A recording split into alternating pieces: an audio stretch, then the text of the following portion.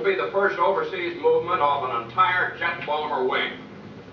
While we're at it, we've been ordered to try something a little special, a new record.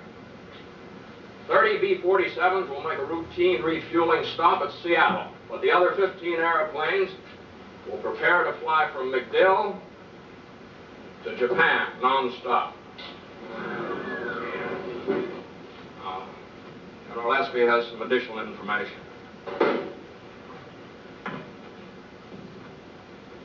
The flight will be 7,400 statute miles in almost 16 hours.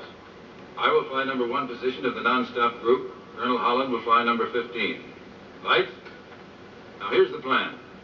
This operation will be carried out in 3 phases. First, we'll move the wing bag and baggage, everything. Spare engines, fuel trucks, and maintenance crews. Tomorrow at 0800, Globemaster Cargo Aircraft will load the men and equipment.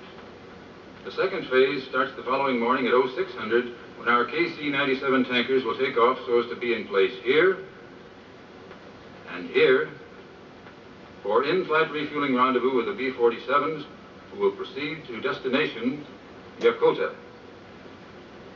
Light. And third, the B-47s will depart when ordered. All B-47 combat crews will stand by. A word of caution. There's a security blackout. Let's do it first, then talk about it.